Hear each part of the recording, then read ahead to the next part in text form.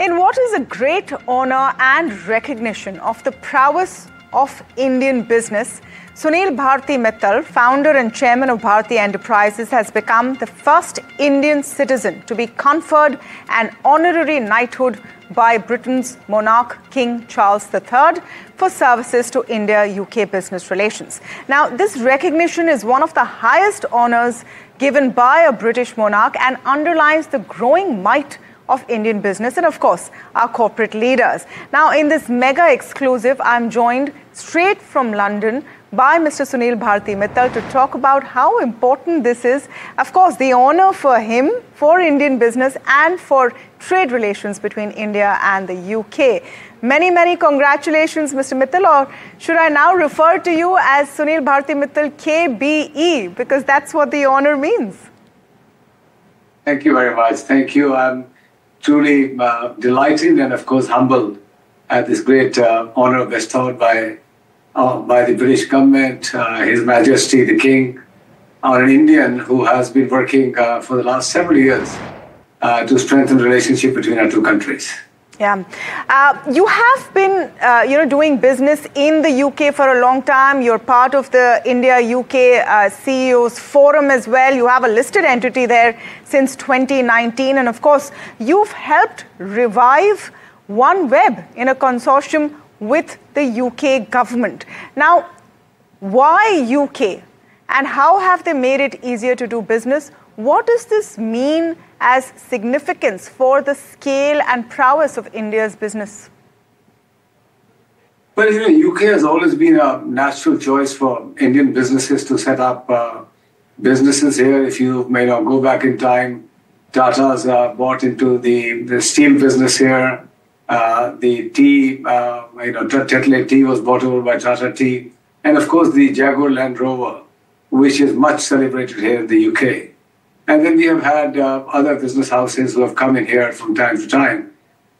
It's a place where many people have their offices. They regularly come here.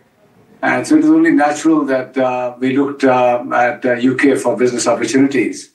And I must say that the welcome from the British government, the authorities, has been delightful. I think it's pretty easy to set up business here in the UK. And that talent is available in abundance.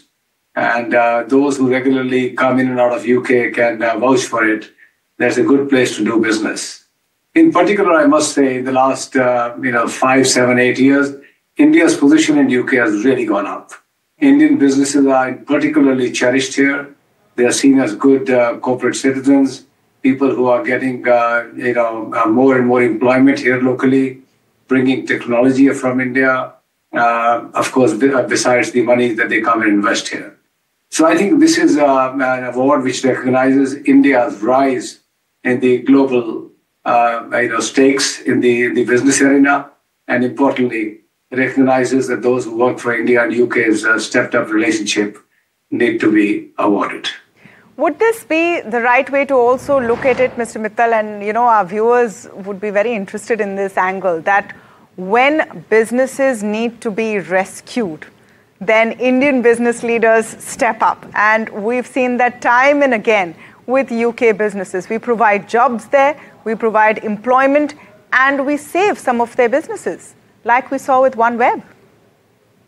It's true. I mean, we saw that in GLR, we saw that in the steel, the Tata Chorus. We saw that in the refinery in Stanlow, which Ruhias have set up and taken over. So yes, there are lots of good cases. I think Indians move fast. They are entrepreneurial in their very nature, unlike many European or American conglomerates who will take a lot of time. And some of these businesses need very quick and fast decisions.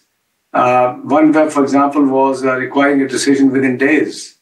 A bid had to be assembled. Somebody had to lead the charge. The British government invited me right in the middle of the pandemic. And the bid was made during that time, and successfully the company was taken out of Chapter 11. A full satellite constellation of 640 satellites has been set up with a lot of investment and efforts right here from the UK, covering the entire globe.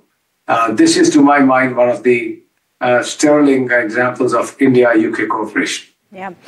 We have a wide audience this evening, Mr. Mittal, watching you across our channels on the network, which is why I'm going to request you to explain to us the significance of a OneWeb, especially in the context of a Starlink, which is the big behemoth. Why is this such a big deal and at the cutting edge of communications and space technology today? Well, as you know, space is now getting a lot of focus and attention from all major global players. Thankfully, India is one of the major space actors in the world. In fact, when I was invited to the Downing Street to take OneWeb out of Chapter 11, the then Prime Minister Boris Johnson made a remark that India is truly a first-rate space nation. And, we do our own launches. India manufactures its own satellites. We are now planning to send astronauts to the moon. I mean, so much is happening. I heard our Honorable Prime Minister talk about India having its own space station by 2032. And what we did with the lunar landing just a few months back was a historic achievement and the lowest cost by any nation in the world. So India has something very special. And I think OneWeb, from that point of view, is an India-led British-partnered consortium, which, by the way, also has now the French government as a participant. It covers the entire globe. My industry, mobile industry, has not been able to cover the last 2.5 billion people on the internet. There are lots of dark areas, deserts, mountains, forests, oceans in the skies. There are lots of places where you don't get connectivity. And what a LEO constellation does is precisely that. You can raise your hand anywhere in the world and you can be connected. It is the power of a LEO constellation. Starlink is a formidable competitor. In fact, they have a lead. They are ahead in the race. They have put in many more satellites and they have a large market presence already. Our model is very different from theirs. We are serving the governments, the defense forces, the industrial applications for mining and warehouses and manufacturing units in remote areas. We serve the maritime industry, the aviation industry, oil rigs, etc. So we will have our own business model where we will go and provide broadband connectivity, something that I have worked on for, I think, now over 2.5 decades. Yes. Telecom, as you know, has been my area of interest, and this just expands the area of broadband connectivity, especially of those people who have been left behind of not getting internet.